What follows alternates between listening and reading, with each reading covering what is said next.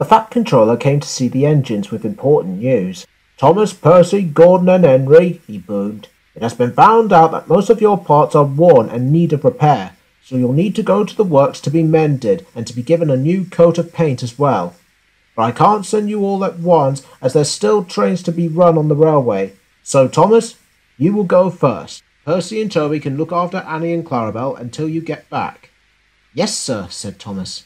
He was looking forward to feeling good as new and puffed to the turntable.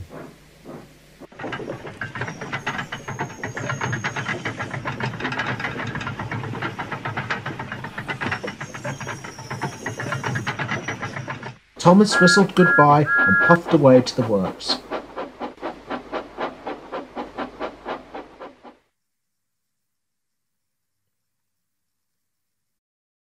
A couple of weeks had passed since Thomas left for the works.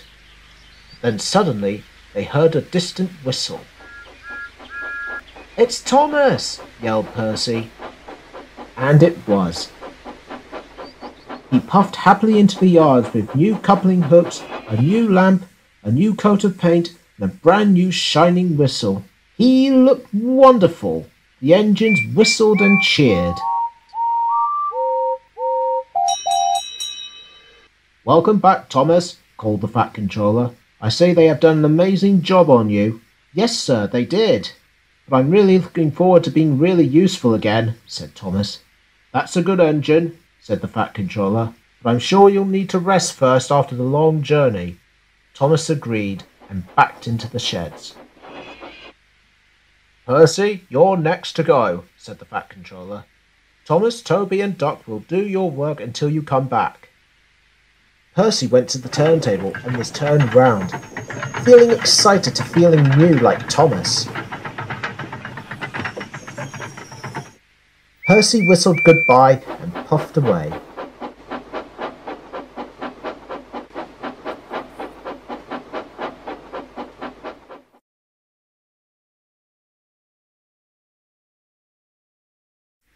A week had almost gone by since Percy left to be mended, and Thomas was starting to miss him. He should have been back a few days ago, thought Thomas. Just then the Fat Controller arrived. "I just received the call from the works," said the Fat Controller. "Percy will be arriving any minute now." And just as he said it, they heard the whistle. "Here he is," called Thomas. And as the sounds got closer and closer, in puffed Percy. He looked brand spanking new, with new coupling hooks, a new whistle, his cab footsteps moved in line with his frame, and a new coat of paint. The engines whistled in delight at Percy's look. When silence fell, the Fat Controller spoke. "Welcome back, Percy," he called. "Thank you, sir," said Percy. "But I wasn't given a new lamp like Thomas. They had run out, and the gearbox underneath was being changed, but then something went wrong and they had to change it back, which I'm not sure why," he added, feeling a bit puzzled. "Never mind, Percy," said the Fat Controller. "As long as the main parts I said were mended, that's what's important." "Yes, they have been mended, sir," said Percy. "Good. Now you deserve a nice long rest," said the Fat Controller. "Yes, sir, thank you, sir," said Percy, and puffed onto the turntable to the sheds.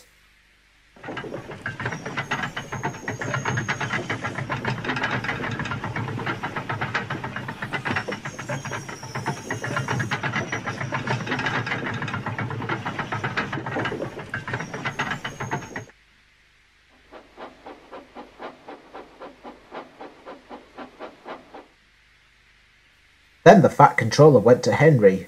"Your turn for the works now, Henry," he said. "James, Edward and Bear will do your work while you're away." "Yes, sir," said Henry, and puffed onto the turntable.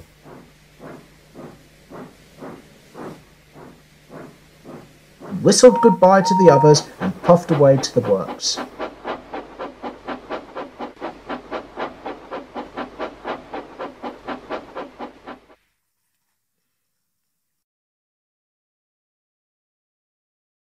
A couple of weeks had gone by and Henry hadn't returned yet. Just then the Fat Controller arrived. "Henry should be due here any minute now," he said. And just as he finished, they heard a whistle. Here he comes, called Edward. Henry puffed in, feeling grand and cheerful, with new brake pipes, new coupling hooks, and a new coat of paint. The engines cheered and whistled at Henry's look, and also happy that he was back. "Welcome back, Henry," called the Fat Controller. "I expect you'll be looking forward to returning to your jobs." "Yes, sir, I am," said Henry happily. "That's what I like to hear," said the Fat Controller. "But you'll need to rest first after the long journey you had from the works." Henry agreed and rolled onto the turntable.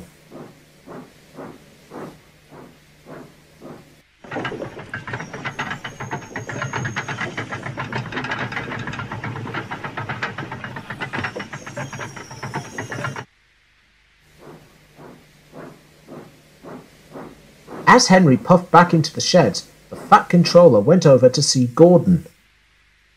"Now then, Gordon," he said, "it's your turn to go to the works. Henry, James and Bear will take it in turns with the express until you get back." "Yes, sir, thank you, sir," said Gordon.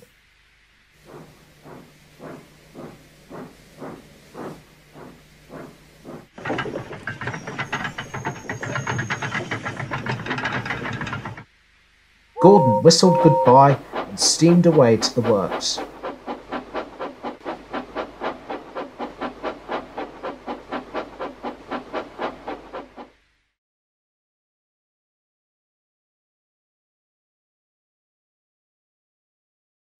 A few weeks went by and the Fat Controller arrived to see the engines.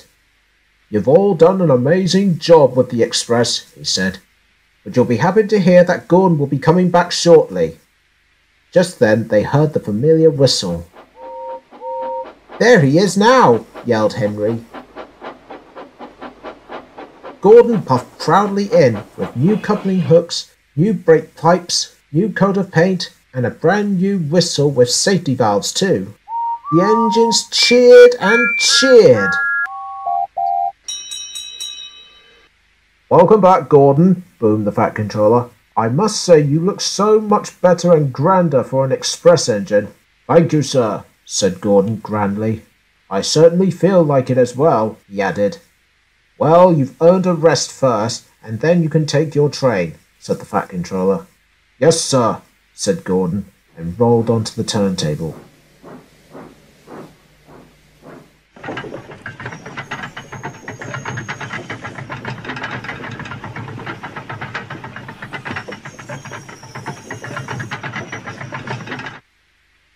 And then puffed back into the sheds.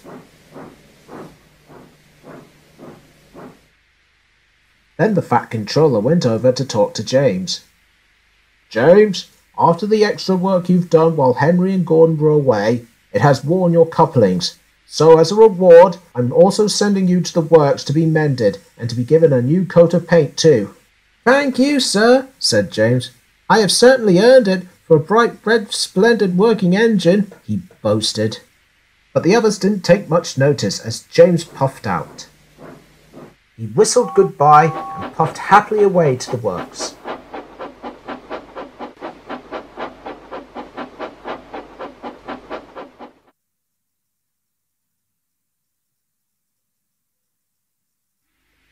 A couple of weeks had passed after James left, and he had not returned even on the day he was due back. The engines were beginning to get worried. Just then the Fat Controller arrived. Works to James had taken a bit longer than expected due to some urgent parts being delayed, as I was told. James should be back very soon, he said. Just then they heard the chuffing of an engine in the distance, and they heard the whistle. "It's James!" cried Percy. And it was. He came into the yards as a brighter and shinier new engine, with new coupling hooks, new lamp irons, and a new whistle. The engines whistled in delight for James now that he was back home with his new parts. "Welcome back, James," said the Fat Controller. "I say they have done a splendid job on you." "Yes, sir," said James. "But it would have been much better if the parts for my cab weren't delayed. I was getting so bored sitting around in that work shed, not being able to move anyway, he added grumpily. At least the work's done properly, James, said the Fat Controller. Now you can have a rest, then fetch a cargo train from the harbour, he said. Yes, sir, said James, as he puffed onto the turntable and turned round to his berth.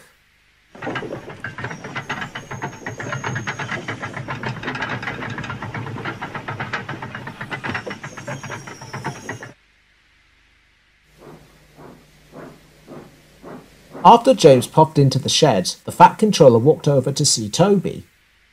Toby, he said, your hard work doesn't go unnoticed as well, and as your couplings are worn, I'm sending you to the works for a small repair, so you shouldn't be away for too long. Percy and Duck can look after Henrietta until you get back. Yes, sir, said Toby. He was a bit sad to be leaving Henrietta, but he was also happy that he wouldn't be away for too long.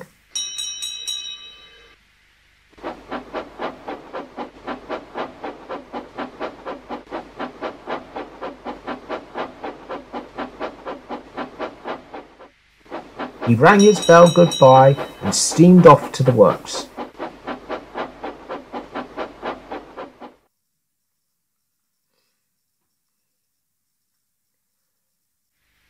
A few days had passed, and as the engines were resting after finishing the hard day's work, they heard a bell ringing that was getting closer and closer. Toby's back, called Percy. Toby puffed happily into the yards with his new coupling hooks. The Fat Controller arrived as the engines cheered. They were all pleased that Toby was back, especially Henrietta. When they had finished, the Fat Controller spoke. Welcome back, Toby, he called.